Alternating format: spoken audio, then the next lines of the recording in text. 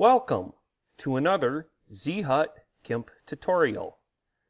Today I'll be showing you how to make a realistic 3D pool ball in Gimp. Start with, open up Gimp. Go under File, New. We want to create 600 by 600. Select OK. Now, the background is white, but I've had some problems before, so I just want to make sure it is white. So put the foreground to white, click on the bucket fill, fill it with white. I will switch that back.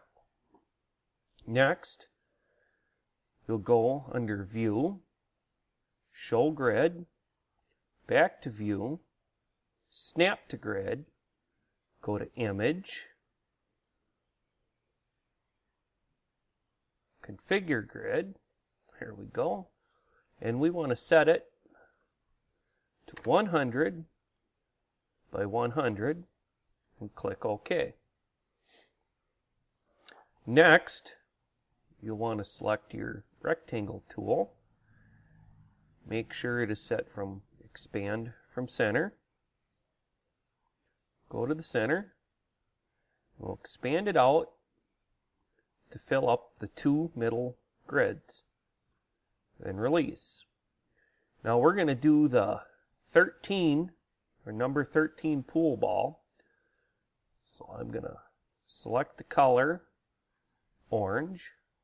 OK. Bucket fill. Fill that selection in with the orange. Next, go to Select, None, Ellipse tool, make sure that is set from Expand from Center. Go to the center, click, and we'll just drag it out close to the size we need, but then we're going to go down here to the size. We want to make it 75 by 150. There we go. Now we can go to our colors, flip it so white is the foreground. Go to the bucket fill. Now we have that filled with white. Next we'll be doing our text. So first we'll go select None. Go to our text tool. And we'll just roughly select the area like so. Then we want to put it at sans bold and a size of about 50.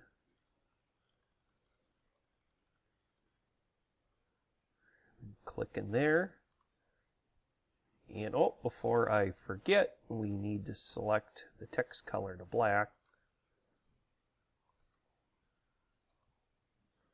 Okay, and then we just type in 13.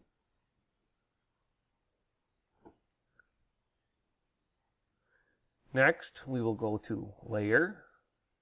Or wait. Select None selected, okay.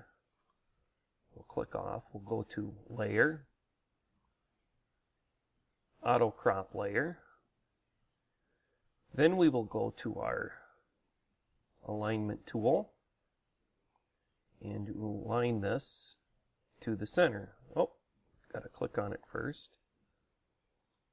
Align it to the center. Next, you're going to go to your Scale tool. Click on it, and we want to drag this down and up, make it bigger, and then narrow it in just a little bit.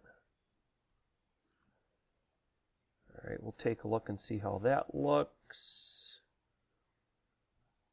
That might need to be shrunk just a little more, so we'll do it again. Whoops. We'll try it right there. That's better.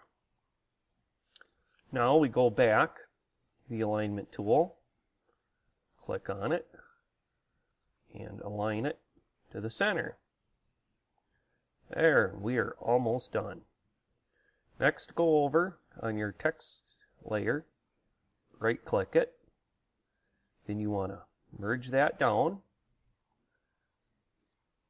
and make sure nothing's selected. It's not.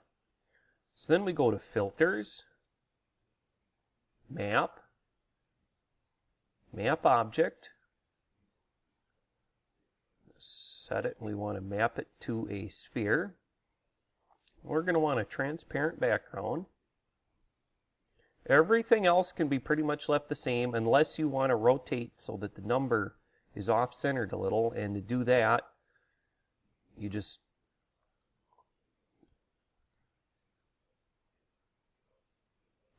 yep, the wireframe is shown. Oh, my bad. Orientation. And you can use these to configure the orientation of how, if you want the number to show upwards, downwards, right to left, all different ways. But I'm just going to leave it centered. So we're going to go back.